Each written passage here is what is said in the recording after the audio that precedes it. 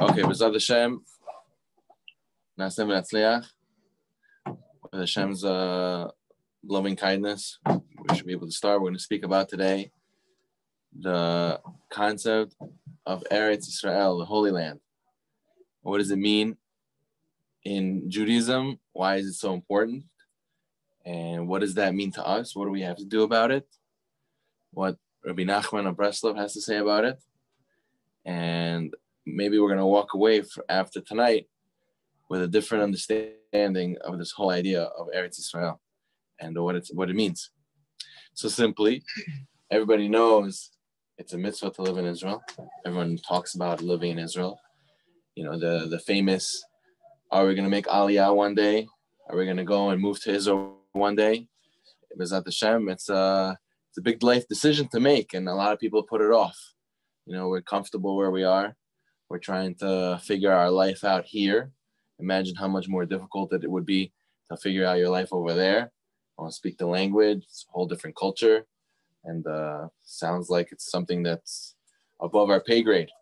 But at the end of the day, we have to learn about why it's important to try and make that effort. Not for no reason do so many people leave their life behind and start life in Israel all over again. There's a reason why. There must be something to it. So we have to find what it is. So Yitzhak Breiter, which is one of the great Breslov students of Rabbi Nachman, he says that every person should every day of his life be making an effort to go to Eretz Yisrael. Why does he make such a bold statement? He says by doing that, you'll be able to tap into the complete holiness and a high level of patience. If you're able to get to Eretz Yisrael, we're going to see what does that have to do with anything. What does Israel have to do with holiness? And what does Israel have to do with patience? So we're going to understand that soon. The Gemara Masechet Ketubot says that whoever walks 4 steps in Israel, Arba Amot, he is already promised a portion of the world to come. Unbelievable. Just by walking in Israel, you already get a portion of the world to come. That's crazy. Why do you have such a great reward? This is what we're going to try to understand. So we know that one of the, if not the greatest leader of the Jewish people, Moshe Rabbeinu, he prayed, the Midrash tells us, 515 prayers to ask Hashem to let him into Israel. We know he hit the rock and he got upset at the people complaining about the water, and Hashem decreed that he and Aaron can't go to Israel. But Moshe wanted to go so badly. There's the Parshat Bayit Hanan in the Torah. And he begged Hashem to let him into Israel. And Hashem said, if you continue praying, I have to answer you and I have to say yes. So better stop praying because I made a decree already. You can't go to Israel. But we see Moshe Rabbeinu was dying to go. There's a reason why he was dying to go. So Rabbi Nachman says that when you finally get to Israel, you get the label, you get the title called Mighty Warrior. You're called a mighty warrior. It's called you conquered and you went over many obstacles and you're called a warrior in service of Hashem. Why is that? He says that just simply to get to Israel is very, very difficult. A person has to try and be willing to go through many obstacles and many, many difficulties in life to be able to move to Israel. Forget the physical obstacles. You're not here. You're not there, you're here, right? So you physically have to get a flight. That itself is a little bit of a, work. And then you have to have money to be able to get there. You have to be able to have a house there. You have to be able to have a job there. You have to be willing to deal with all the different mentalities and different lifestyle choices people make there and the culture there. And then on top of that, there's a spiritual aspect. Religion is different there. And Judaism is different than it is here. So you have to get used to all that. There's a lot of obstacles. So when you finally are able to get over all those obstacles, it's considered you're a warrior, that you're able to fight all these things, or you're able to conquer all these things. We know Rabbi Nachman made a whole trip to go to Israel in the year 1799. It was by boat. In his time, it was by boat. And you imagine how much sickness there was, and imagine how much suffering there was to go. And it wasn't like you just do everything on the phone, right? On the app and book your ticket and have your boarding pass. You have to know people, you have to know where you're going. They use maps and they had to really have a lot of skill to be able to get to the place they wanted to get to. And it took them almost a whole year to go and almost a whole year to come back. He was there for a little bit. He was there for Shana, the Chakim, and by the time he came back, it was already Shavuot. So it was past Pesach. What? Yeah, to get from leaving right after Sukkot, it took him all the way till Shavuot to get home. So that was like all the months till Pesach and past Pesach till Shavuot, all the way to get back. So we see how hard it is in his time specifically, and he still made a big deal about getting there. So when they tried to convince him out of it, and he said a very interesting line, and I want to take a point out of this line. He said in Sichot Aran, he says that his family told him, no, you shouldn't go. Don't go. Go stay here with us. Why you need to go all the way to Israel? He said, most of me is already there. Now the minority has to follow the majority. So the majority of me is already there. So now my physical being, minority has to follow. Meaning there's a concept that there's a person who's living in Israel. What does that mean? You could be living there physically. But we see so many Jews who live in Israel right now. And are they considered living in Israel like what we think in our mind living in Israel? What do you think a guy living in Israel is doing? He's living in the Holy Land. He's probably learning. He's probably doing a mitzvah. He's probably, in the most highest level of prayer, talking to Hashem in the holiest place in the world. And what? There's so many Jews who are totally doing the opposite of that in Israel. They're doing whatever they want to do, and they're living the life, the free lifestyle, and nothing to do with mitzvah. So are they considered living in Israel? In a physical sense, yeah, but spiritually they're not there, right? So Rabbi Nachman is saying there's a concept of spiritually living in Israel also. There's a concept of, in my mind, I'm already living in the land of Israel. What does that mean? That means that I'm dedicated towards Hashem, and I want to get closer to Hashem, and I want to find Hashem, and I want to be living with Hashem. I want to be living in His land. I want to be with Him as much as I can. And you could do that spiritually and mentally. And the last part is to add to the equation is being there physically also. But a person obviously has to have the other parts first. He has to have, I spiritually want to be living in Israel. I mentally want to be living in Israel. And then the last part is I want to physically be living in Israel. Because like the chinuch says, all the mitzvah we do, it's the outside is to awaken the inside. It's the outer to awaken a feeling on the inside. And a person could be living in Israel and totally miss the point. He's living physically in Israel, but the outside is not awakening the inner. And sometimes we have the opposite. We have the inner, but we totally don't have the outer yet. We're not in the land of Israel yet, but we have the inner. We're awakened inside. We're awake. We want to feel that feeling of living in Israel. We have that mentality of living in Israel already. It's a matter of trying to finish the whole picture, and that's what Rabbi Nachman was trying to do. So he made it all the way there. He was there for a while. He was there for the Chagim. He made it all the way back, and he said that everyone should make an effort to try to be there. Even just what he did was he went in. He was there for a little bit. He acquired that portion of world to come that we spoke about. He walked in the land of Israel. The Gemara, we're going to see soon, the Gemara says in Baba Batra that the air of Israel makes you wiser. Just smelling the air, breathing the air in Israel makes you wiser, because Hashem's divine providence is strongest over there. Hashem's intervention in our lives is seen and felt the most over there. So that is the power that he wanted to tap into. That's what Rabbi Nachman wanted when he went there. And it tells us that the Rabbi Nachman tells us that the land of Israel represents, it's anonymous, is equal to the concept of faith and the concept of prayer.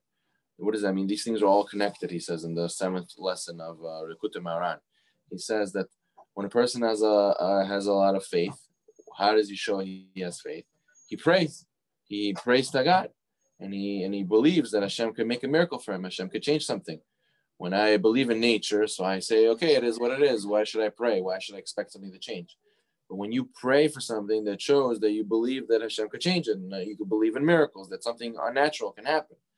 So that's the concept of faith connected to prayer. The faith leads into prayer. But he says, but let's say you pray a lot, and Hashem hears your prayer, and miracles start happening. He says that's when you tap into the power of the land of Israel. The land of Israel is the land of miracles. The Jewish people are people of miracles, and the land of Israel is the land of miracles. How the country of Israel was set up, and how they fought the 6-Day War, and how many wars they won, the War of Independence they won over there against so many countries. And people till this day, You'll stop them in the street, religious people walking in Israel. You'll ask them, how are you making ends meet? How are you paying for your bills? And they'll tell you, with the grace of God, Chazdei Hashem, kindness of Hashem. It doesn't make sense. It's a miracle. I'm studying Torah all day. My wife works a little bit. I work a little bit. So this month somebody gave me a loan. This month somebody gave me a present.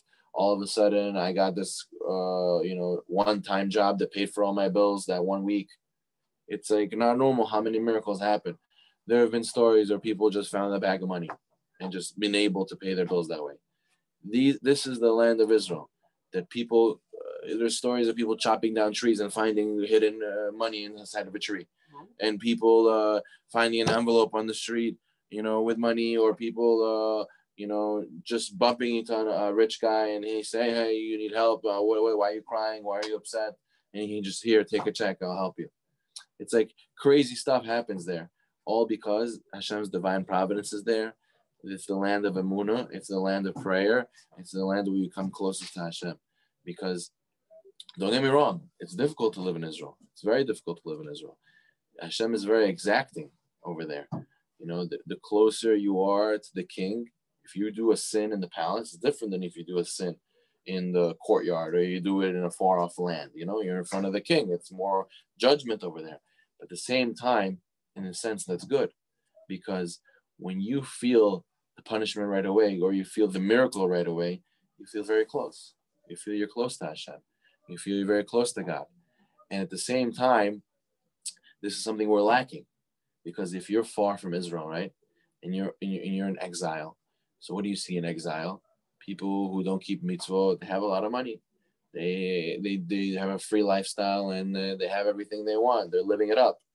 And we are sacrificing for mitzvot and trying so hard. And sometimes we feel like, who's hearing me out? Why is Hashem not watching out for me? Why am I suffering so much? But we have to realize that in the land of divine providence, the land of Israel, where you feel it the most, when a person does a sin, he's going to feel right away the punishment. He's going to feel I did something wrong. And when a person does a great mitzvah, a great miracle is going to happen to him. And he's going to feel, wow, Hashem's right there. So it's a closeness that sometimes we long to feel in exile that we don't have. We want to feel that feeling that Hashem is there. So this is what we said in the beginning. When you live in the land of Israel, you can get into this great, great power of patience. Why patience? It's because you'll be able to get over your anger. Why does a person have anger? It's because he believes that this is not supposed to happen to him. Why this happened to me? I'm upset. I don't want my life. And what happens? He gets upset. The Gemara says anyone who gets upset to the point where he's willing to break something, about to break something out of anger, it's as if he's serving Avodah Zarah, as if he's serving idols. Why?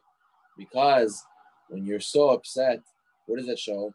Hashem really is in charge of our lives. He runs every single point of our life.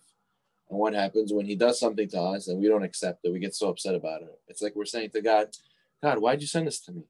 I don't approve of this situation you put me in. You don't know how to run my life.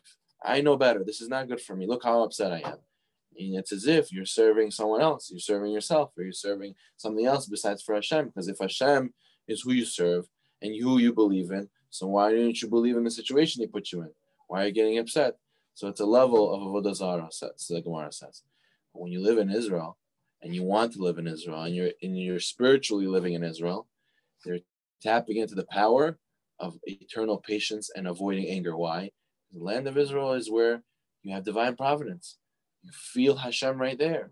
You believe in Hashem so much. You did something wrong, right away, boom, something happened.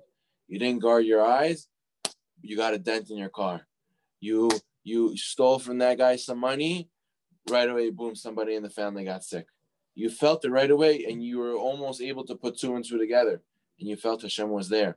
So therefore, you're never going to get upset. You're going to feel it's Hashem. I know, I realize, I understand why this happened to me. And then what happens? The same way, the other way around. You did this great mitzvah, and all of a sudden, Hashem fixed that debt problem you had. And you went out of your way to do something that was extraordinary and you didn't have to do. Right away, Hashem made a great miracle for you and set something up that you were waiting for a long time. And you'll be able to put two and two together, and you'll see Hashem is there. He does care. He is looking out for me. Hashem does do miracles. Hashem, all the faith I had, this does pay off. And you'll be able to feel Hashem more in your life, and you'll be less angry. You'll have more patience. You'll be able to live on the level where you know why things happen, and you'll know Hashem is there. So he says, is that when we talk about living in Israel, it's about living there spiritually. The main thing is to be a spiritual move. Obviously, if you want to have the nicest house and the easiest life, Israel's not the place to do it. And it's a hard knock life, they say. But at the end of the day, for the spiritual gain, it's worth it. Why would you want to live in New York? There's so much opportunity here. And there's so many Jews here. And okay, it's expensive. Okay, the manners of people are different. Okay, there's all the negative parts that come with it, but it's worth it. It's worth it. There's what to gain here. Same thing with Israel. Obviously, there's difficulties of Israel, and obviously there's the difference between here and Israel, but for the spiritual gain in itself, it's worth it. That itself is worth it. So at the same time, Rabbi Nachman teaches us also that it's worth it to go and try to be open to the idea of moving to Israel and try to make the effort to move to Israel, is because look at the end of times. The end of times, we're all supposed to go to Israel anyways. We all have to live there anyways. So we all have to come to the point where we're ready in our mind to move to Israel, because you have to do that anyways in the end of the time anyways. If you really believe the Messiah will come, the Mashiach will come, and you believe that he can come every day and any day, so that means you'll be willing to accept the fact that you're going to move to Israel, that you're going to go and live somewhere else, that you have to be open to the idea also. So from that, like a guy says, like, I have a lot of money now, I should build a house. I want to build a house, maybe I should build it in Jamaica Estates, build a nice palace for myself, But at the end of the day, if he really believes that Mashiach will come any day, he has to be willing to say, I might have to leave my house behind, I might have to build a perfect house, but then Mashiach will come and the Yal Navi will knock on the door and say, okay, all the Jews are going to Israel now. Are you ready to go? Are you ready to leave everything behind? Leave your BMW behind and leave your beautiful house behind and leave all the schools that you went to and all the work you go to that you love. You have to be willing to leave it. Is that easy? Right. A lot of people ask, maybe people ask, can I take my house with me? And we have to be willing to be open to the idea anyway. So you want to build a house? Might as well build it in Israel, no? Might as well invest in Israel. Might as well, we're going to go there anyways. But he says that the land of Israel is the epitome of holiness. It's where we can free ourselves from materialistic views that the exile puts on us.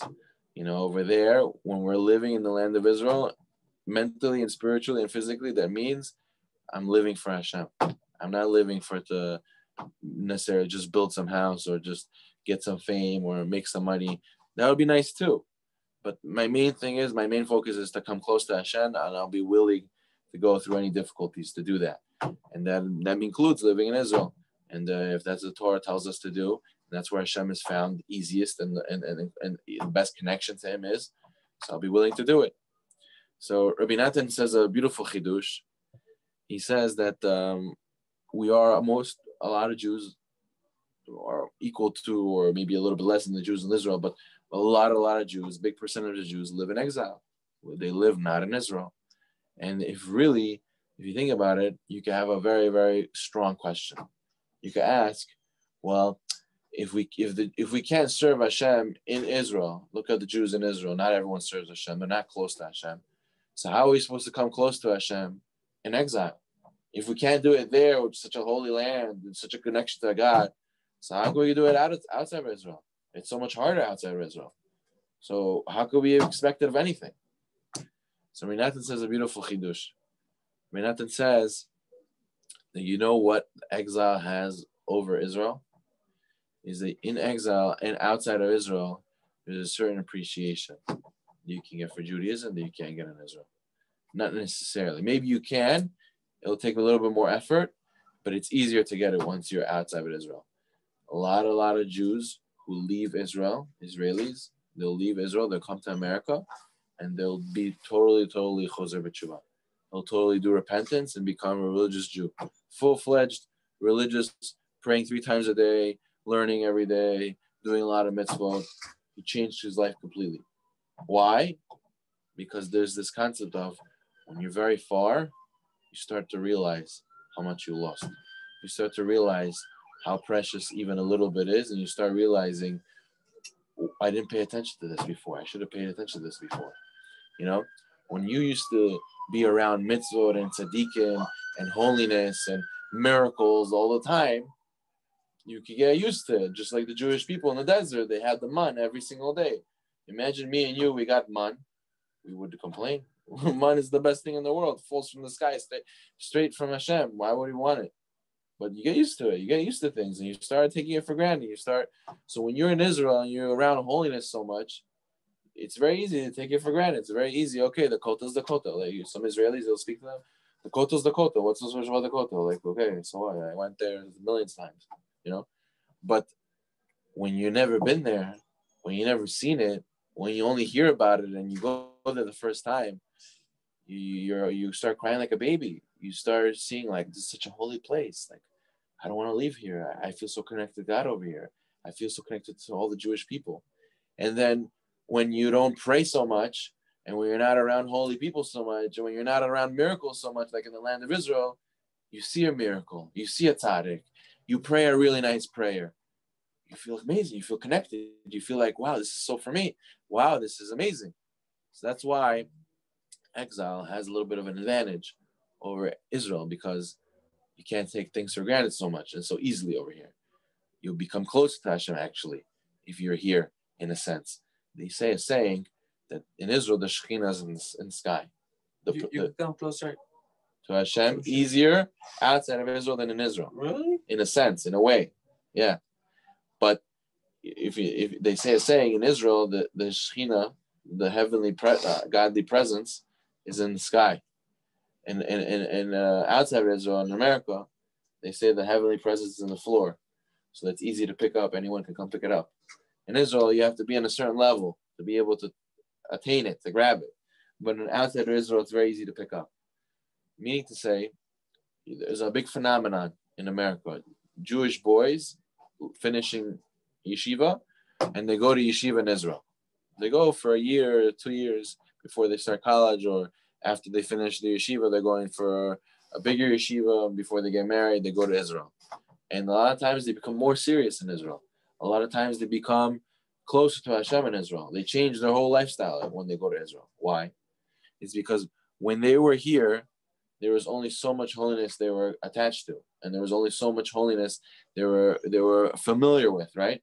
But they were looking for it, right? But when they go there, coming from America, coming from exile, they have a whole different viewpoint. Why is the Israeli yeshiva boy don't just going to the Israeli yeshiva, they don't have this total flip in their life like the American guy does when he comes to Israel, when he comes to yeshiva in Israel.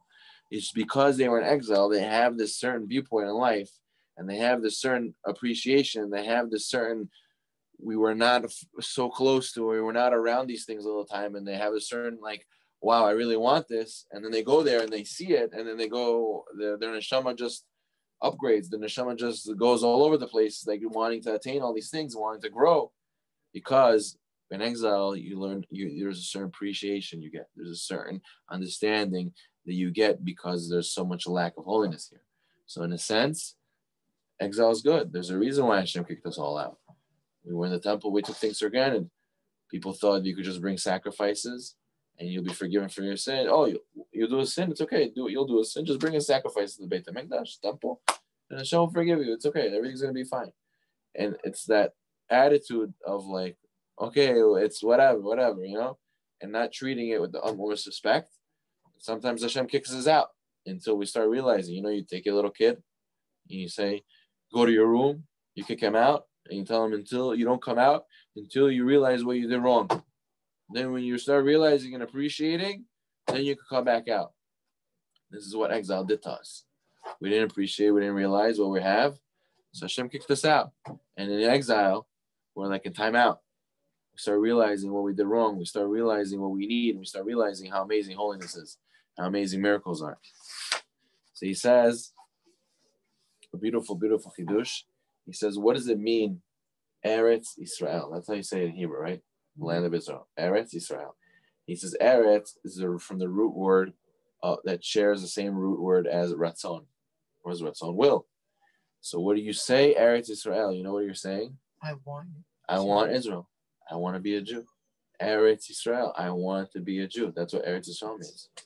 He says, so what does the whole land of Israel represent? Eretz Yisrael means it's the land where you are standing there declaring, I want to be a Jew, and Hashem comes closer to you. That's what Eretz Yisrael is. Obviously, there's people who live like that, even outside of Israel. There's people who are living like that right here in New York, in Detroit, in Florida, in California, wherever they live. There are Jews who say, I want to be a Jew and I want to come close to Hashem. So in their mind, they're living in Israel. Spiritually, they're living in Israel.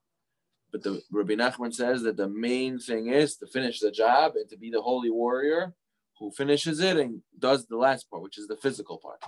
Physically living in Israel. It's not enough just to live spiritually in Israel. You have to want to be a Jew physically also. Imagine the guy tells you, okay, put on tefillin. But I know what tefillin means. It's the four parshiot or corresponding to our four senses, our eyes, our ears, our nose, and our mouth. We put the tefillin of the hand next to our heart, that our heart should be towards Hashem, and we should dedicate ourselves to Torah. I know all that stuff. I'll think about these things without putting that tefillin on. How about that? So he only has half the job. It's not the mitzvah. You only get rewarded if you physically do it, right? It's not enough that, you know what the concepts. You have to physically do it. So the same thing over here. I know in your mind we all want to be Jews and we all want to come close to Hashem. Rabbi Nachman is telling us, and the Torah is telling us, the Gemara is telling us, Hashem's telling us, you'll only be able to fully cross the bridge once you physically do it. You physically live in Israel. So obviously there's a lot of difficulty. The Yetzer Hara is not going to let us. He doesn't want us to live in Israel, right? And he's going to make us look at Israel in a very bad way. People who know Israel or lived in Israel before, they'll tell you, you know how many bad people live in Israel, and they sell pig in Yerushalayim, and you could go to Tel Aviv and, smoke weed, and there's gay people with a gay parade in Tel Aviv, and you could be totally not religious, and nobody will bat an eye at you. You could just get away with whatever you want, and it's and they could look at all the bad parts of Israel, and people are so stingy there, and people have no manners there, and everybody's screaming and fighting and rude, and making a living there is so difficult, and the list will go on and on and on and on and on. And they'll mention to you all the bad parts about living in Israel. It's so hot, and it's overcrowded, and real estate prices are so high, and there's not enough jobs in the job market. I could go on and on and on. I heard it all. And what? At the end of the day, Rabbi Nachman taught us the concept of Zamra, of constantly seeing the good points in ourselves and on each other. He says you also have to do that to Israel. You have to look at Israel with a good way and find the good points. And the Yetzer Hara will always spin so many things, so many different problems for you not to be willing to make that decision to go to Israel, because he knows it's a big mitzvah. Rabbi Natan says in the Kutei Halachot that Israel is like a fruit. What does that mean? We just had last week's Parsha, right? Last week's Parsha was the Etz Hadat, the tree of knowledge. And Hashem gave us a test, right? He gave us a test to eat the fruit, not to eat the fruit. And what did the Nachash say? Nachash said, eat the fruit. But interesting enough, what was the test? It was with a fruit. Why was the test with a fruit? Why would not something else? Because life, a lot of times, is like a fruit. What is the fruit? The fruit has a peel and has a fruit on the inside. A lot of times in life, you could get caught up with the outside, the superficial level of things. You get caught up in the money and the physical aspect of your life and the physical aspect of the situation you're going through.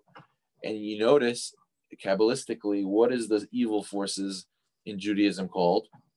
Klipa. It's called the peel. The peels of holiness. They're called the peel. So, but then there's also the fruit part, the inner part, the meaningful part of life, the inner, deep, spiritual part of life and how life works.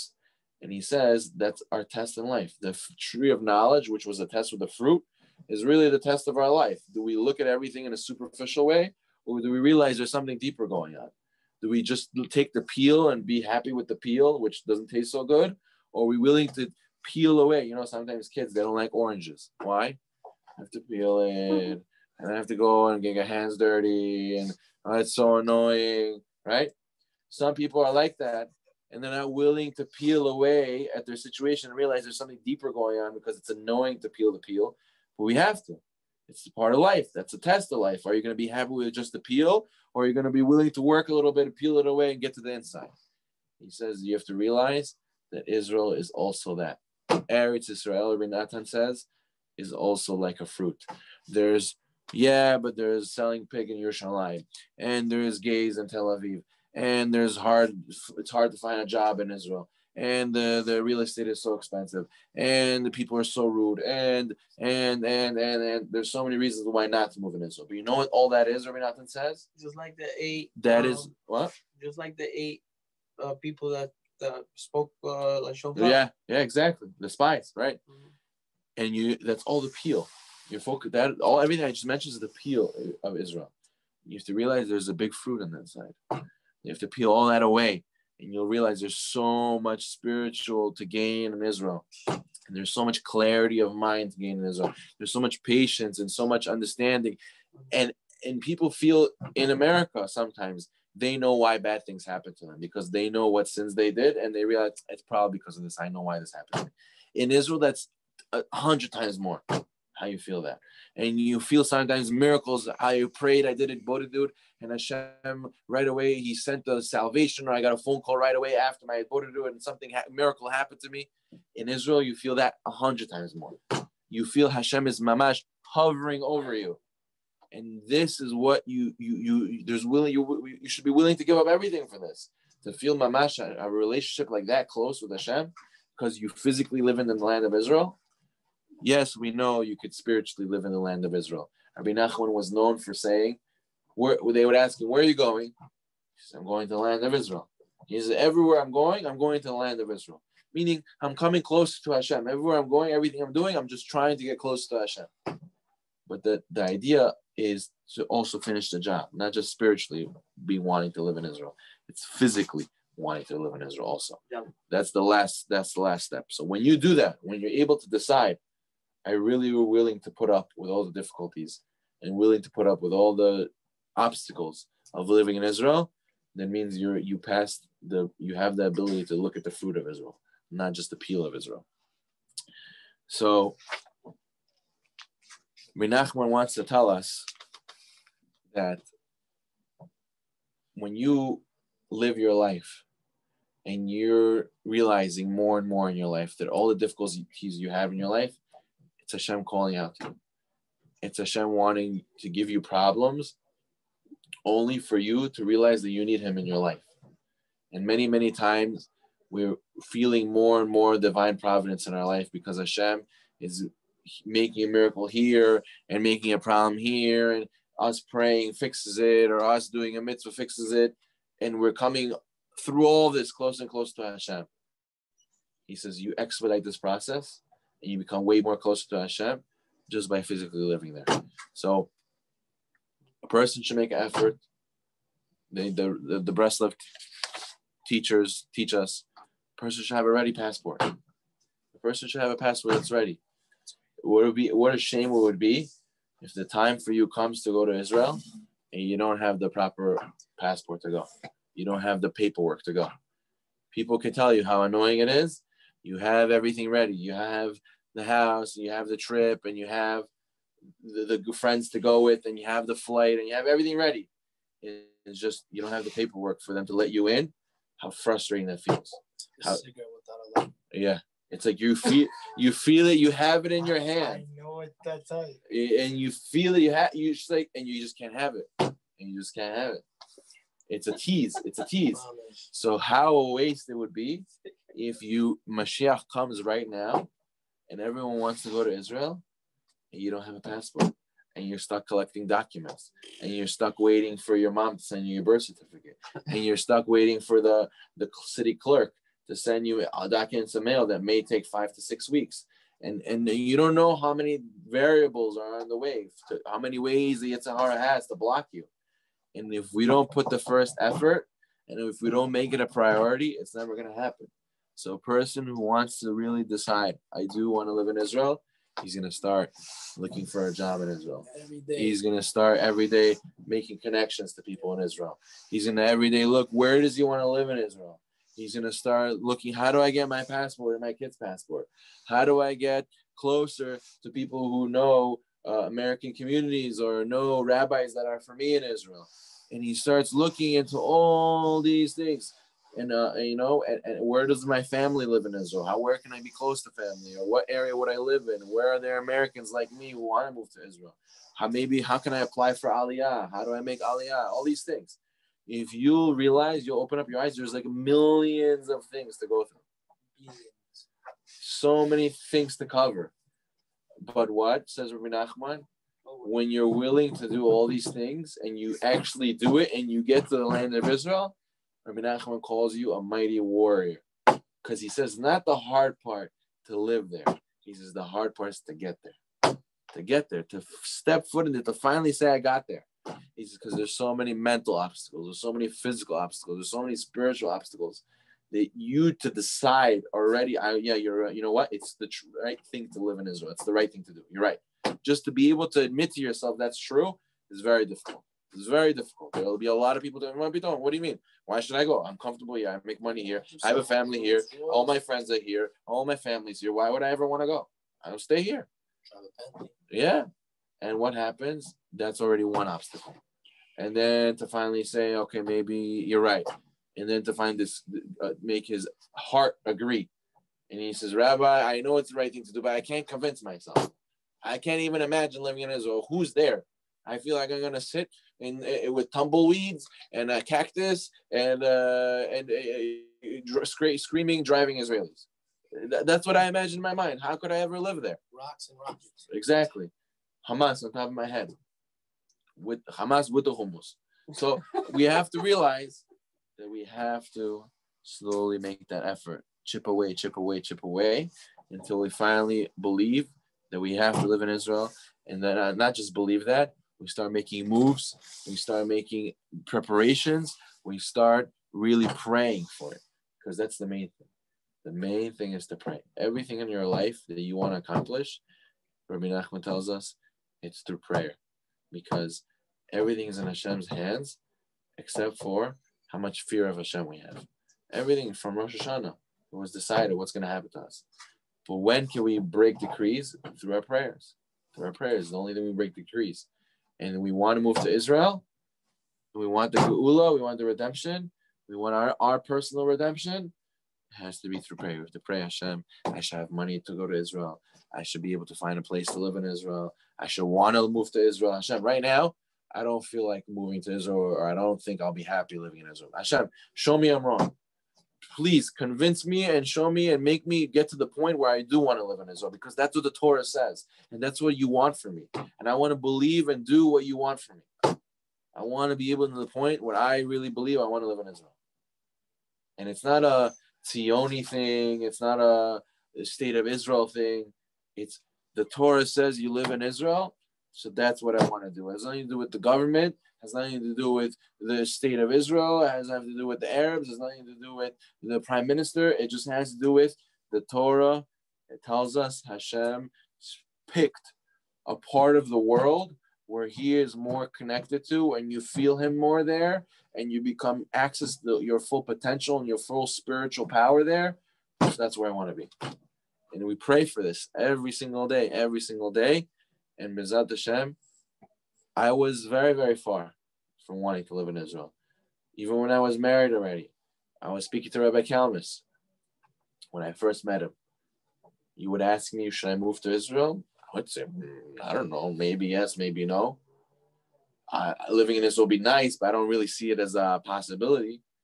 But slowly but surely, as I was learning more and more, I see that it's you're missing the elephant in the room. It's part of a huge mitzvah in the Torah to live in Israel, and the Torah talks so much about Israel. So how could you not live in Israel?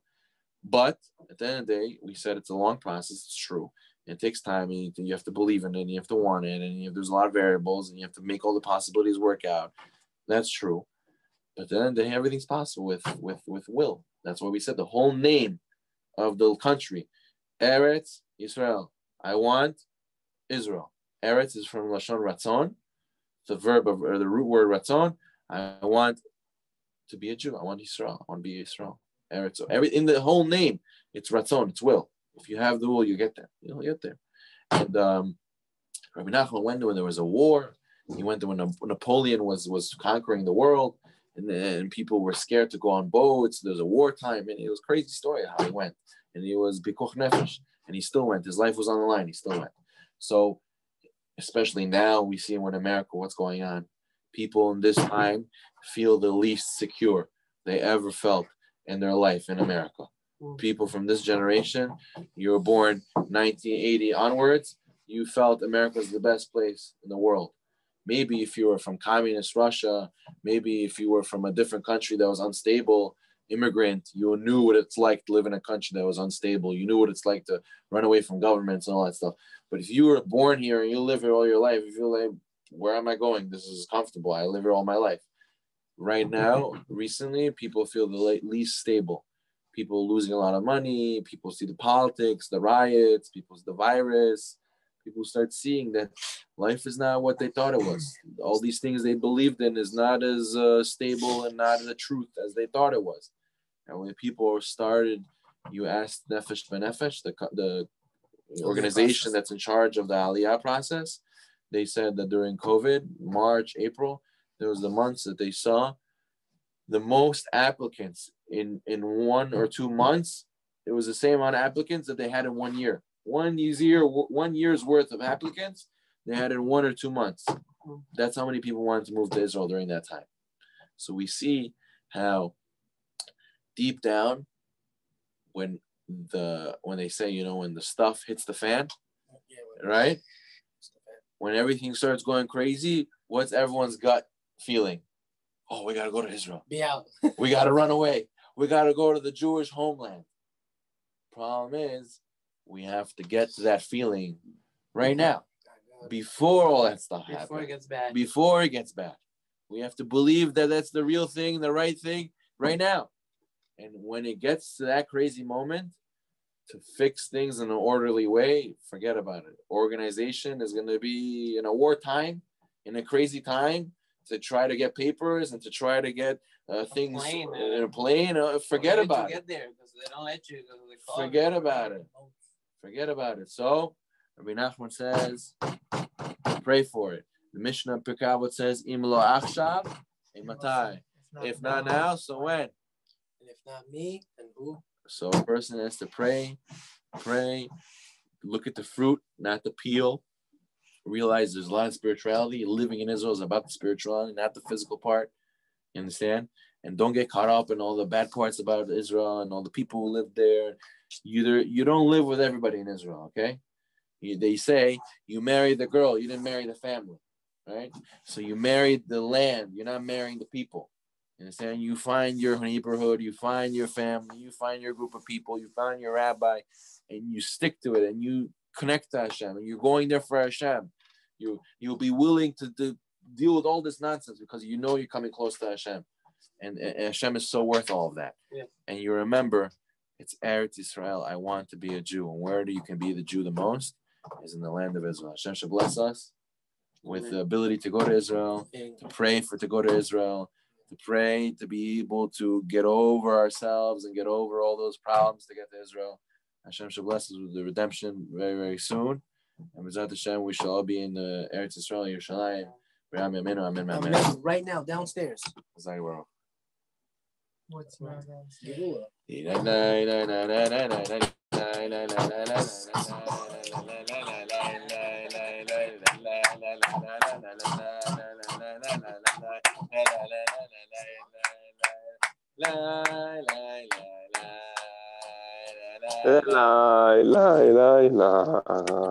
La Lai, lai, lai, lai, lai, lai.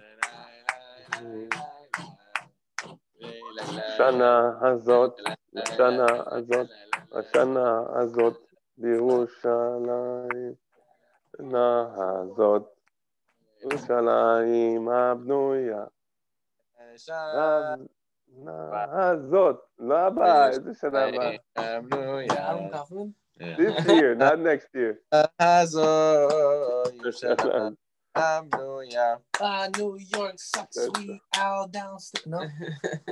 שנה הזאת, שנה הזאת. I'm on that good.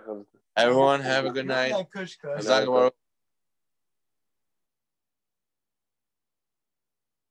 What did Ima say? You just said you wanted to say with me, no? That's nice. Yeah, so what do you want to play even? You have nothing in mind.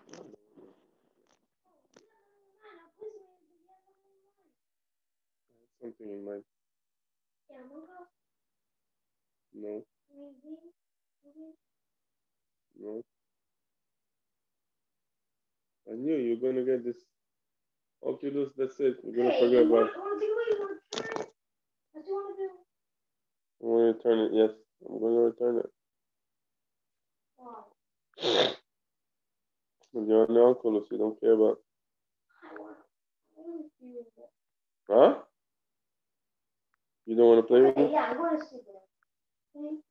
Okay, not at all. I can play it. You haven't played enough today? לא שיחקת היום? You didn't play today? Huh? When did I come home? I wasn't feeling good for 2 days. Then I came home at 7:30. You were still playing. That's disgusting, Shell. You have no limits. Not you, not your sister. You would be on the iPads and this thing the whole day. You're ignoring me, Nachman?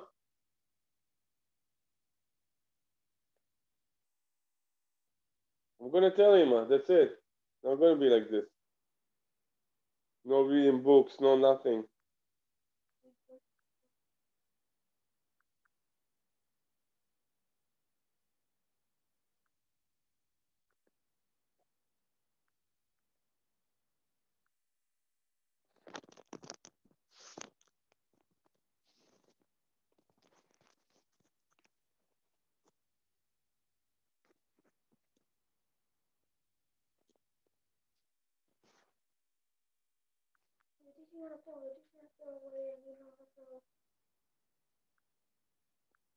Yes, I know.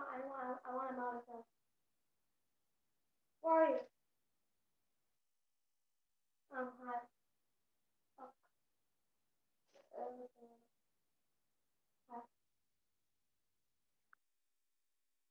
What?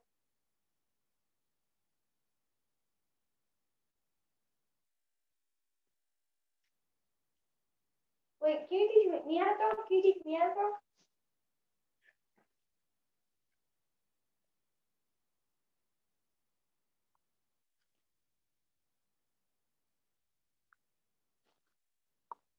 Thank you. How am I supposed to shoot? Thank you. How? How do I feel like a big one? Like this?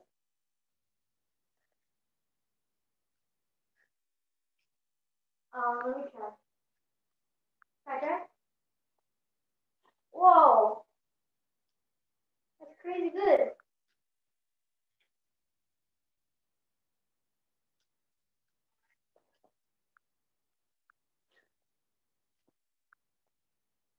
Can